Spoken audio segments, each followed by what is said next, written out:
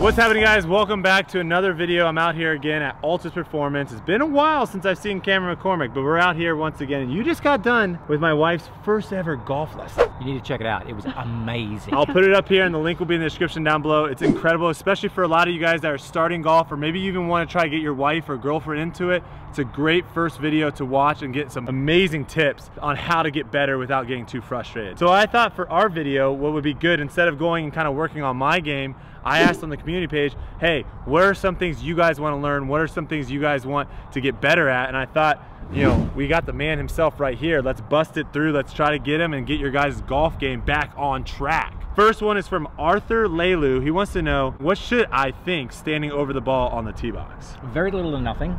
Okay. I'm happy for a player to have one swing key, have that swing key rehearsed back behind the ball as part of your pre-shot routine, and then direct all of your attention, all of your focus on being intentional in what you're trying to do with a golf ball. Roughly where it's going to start, the shape you're trying to play, be very target oriented and flight oriented. You want to demonstrate? I like it. Sweet.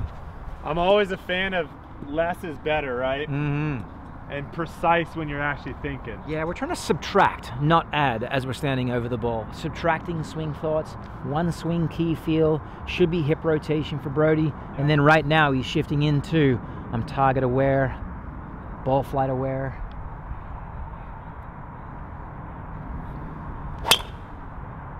Nice. Clearly I can't get inside your head to know how well you were target oriented, but what I can see is I can see a really well defined pre-shot routine that is, there's my movement, there's my target, and I'm going to execute to that target. What are your thoughts on guys that kind of get over the ball and it looks like they're almost not able to commit? They're taking 8 practice swings and they stand over the ball. Like, what are your thoughts on like beginner golfers? What should they be doing? I think of two things when you bring that up. The first is that they're trying to do too much. They haven't probably spent enough time in practice to ingrain those things to where they're intuitive and they're just automatic. So the first is go back to the practice tee and make sure that you've got command of those movements you're trying to ingrain. And the second is they've got to be able to shift to play. When you're on the golf course, you're not trying to make a perfect swing. You're trying to hit better shots. Shift that mindset into play. And what's sometimes effective in order to force, like a computer needs a forced restart sometimes, is a cadence in your head. A 3, 2, 1. And as soon as you hit one, you guaranteed have to start that swing. Give it a shot. I love it. So we have a question from Jeter Gowen. I hope I'm saying your name right. He wants to know, what's the best way to increase shaft lean at impact? Oh, that's an easy one. It's called the tee drive. So what you do is you take a tee and you lean it into the ground. Zoom in really, really tight now. So what we want, we've got this tee angled at about a 15 degree relative to the ground, but the club's loft is 30 degrees. This is a 6-iron. So what I'm asking Brodie to do is I'm asking Brodie to make the club face look like the head of a hammer to drive that tee into the ground. So this creates a picture of, okay, in order to do that, I've got to get that handle leading, don't I? So we practice it once, which I'll get you to do here in a second. Then we put a ball right behind it, and we create that same image. We're just trying to drive that tee, this time just beyond the ball. Beautiful. You're going to start making driving divots, and don't think of them as too much if you're a player that needs to develop more forward shaft lean. I'd rather see too much divot than not enough. Right before I go, I just like doing that quick little movement just to feel it. I love it.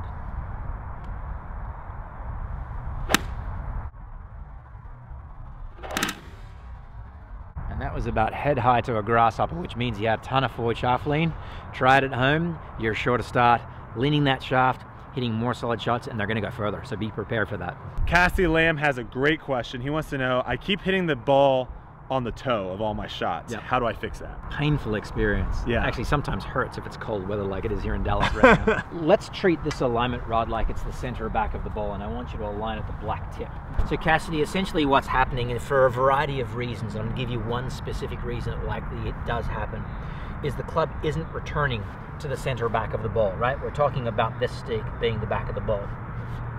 The club returns too close to you, and in all likelihood what happens, either your body's falling back away from this target line or the center of the ball, or your arms, bring your arms in closer to you, you're flexing your elbows just a little bit too much as you're approaching impact, maybe trying to avoid ground contact.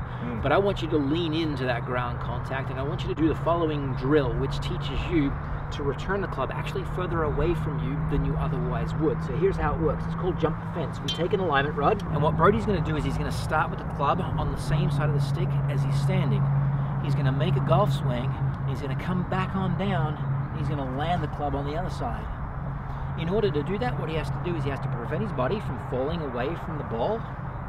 He also has to extend his arms some amount to make the club move to the other side of the stick. Give it a shot, mate. Jump the fence. Here we go.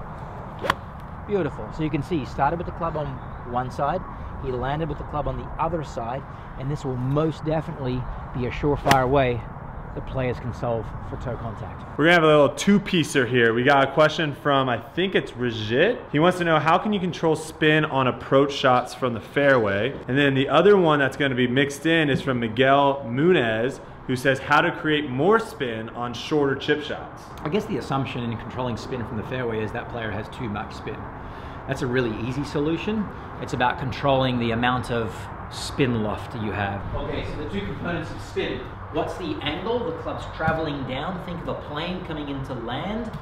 The steeper that plane lands, bad things happen. In this case, the bad thing that we're trying to prevent is spin. So the steeper that club's coming into impact with a lofted club, that's called spin loft. The greater the angle difference between the loft of the club, so in this case I've got a 50 degree, we got a lot of loft in the club, and the attack angle is massively down, it's going to create a lot of spin. If we've got a less lofted club and I land the plane, have less of attack angle, we're going to have less spin. So the answer to the question, how do I reduce spin if that's the problem, is I feel like the club's coming in lower to the ground to impact, and I feel like I've got a little bit more forward shaft length. Or alternatively, if the problem is, man, I'm not spinning it enough, I need to create more spin, then we have to be steeper with a little bit less handle lead to impact. So let's do both of them, shall we? Okay, so this one is less spin. Less spin. So what I want is I want you to feel like the club is cruising really close to the ground. And then shaft. With a lot of shaft length. Beautiful. Okay. Pitching wedge, I'm going to guess it's about 10, maybe 11,000 RPM. Anything less than 10,000 RPM would be a really low spin pitching wedge. You might have just done it. Spin rate, oh my gosh, 7,700. 728.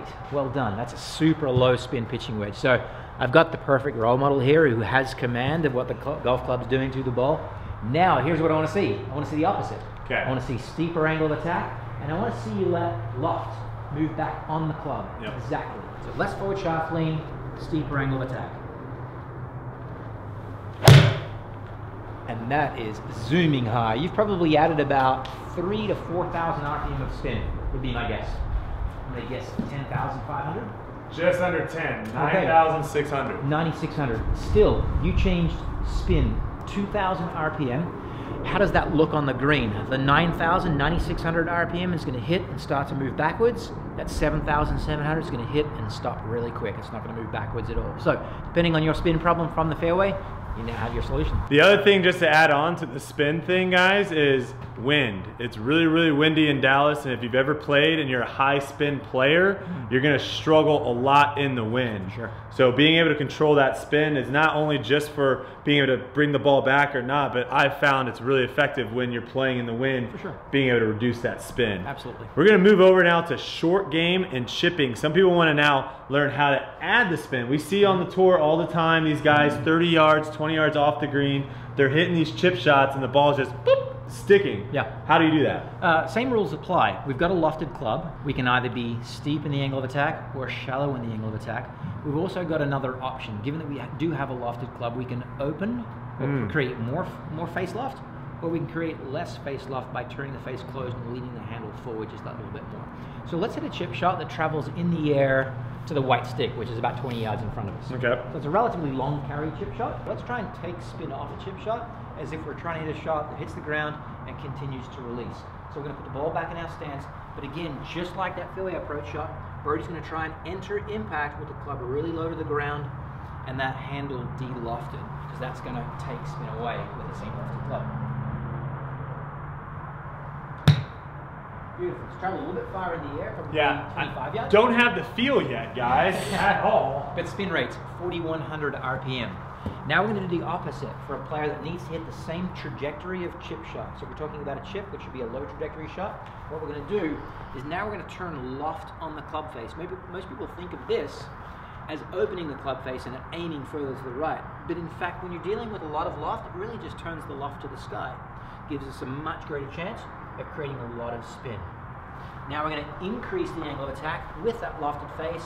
It should produce a pretty low trajectory shot, 20 yards. Beautiful. Got a little bit far. Distance still terrible, guys. Good spin rates.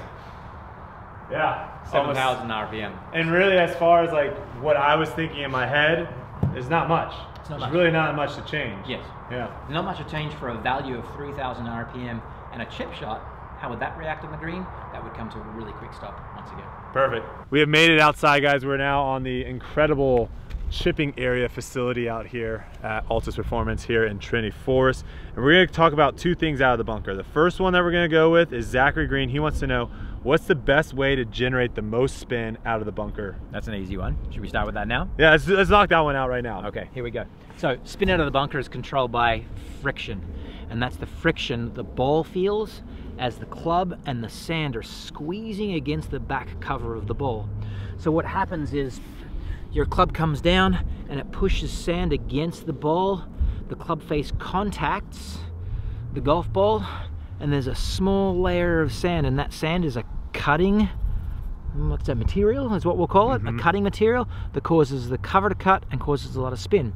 The problem comes when our club enters the sand. Let's say the golf ball sitting here too far back and there's more sand pushed and the sand doesn't stick together. So the net of this is, in order to create spin from the bunker, what you must do is you must land your club really close to the back edge of the ball. And I know what most of you are thinking out there, well, that is a dangerous situation. I might send the ball sailing over the green. Well, that's the net of it, right? That's how good you have to be in order to create spin from the bunker. So let's give the big guy a shot. Here we go. So I stamped a line in the sand, and what I'm asking Brodie to do is I'm asking Brodie to hit the sand with his club on the downswing right at the front edge of that crease. If he does this correctly, the ball should spin quite a lot. Did nice. 1, 2. Yep.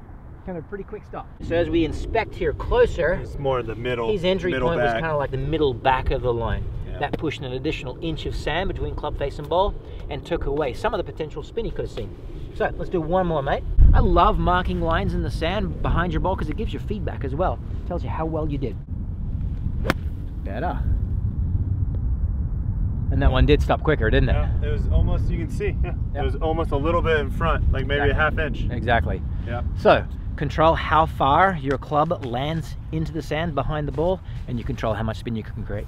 AJ Usi, he wants to know how to hit probably the most difficult bunker shot, especially for amateurs. It's wicked hard. A bunker shot with a buried, plugged lie. Yep.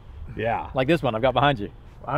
Oh, Yeah, I didn't even see it. see. Oh, yeah. Okay, this is exactly the one. The rub on buried bunker shots is, in order to get the club beneath the ball to make the ball go up, the club itself has to go down deeper into the sand. So there's a couple of ways that we can do that. We can turn more dig on the club face by, if you can address this one towards that second flag, we can turn more dig on the club face by turning the face in. Now sometimes that causes the ball to launch a little bit left, so be aware of that. You might need to aim a bit further to the right. And when that happens, can I borrow the club? What you're going to do is you're going to use more of the leading edge to cut down into the sand. Therefore the club will continue to submerge down into the sand, getting beneath the ball that's really deep and using the loft to get the ball out. The other way would be set up conventionally with more loft on the face, or quote-unquote face open, and be much steeper in hinge. Bring it up to your collarbone and then just hammer down right behind the ball and try and leave the club head down in the sand. The deeper the club head goes into the sand, as long as it doesn't go into the sand any further back than maybe 6 inches, and the ball's going to pop up. Let's give it a shot for the second way, because that's the more conventional way to hit very bunker shots. So open club face, hinge steep, chop, and chop, leave it in and there. then leave it in. Yep.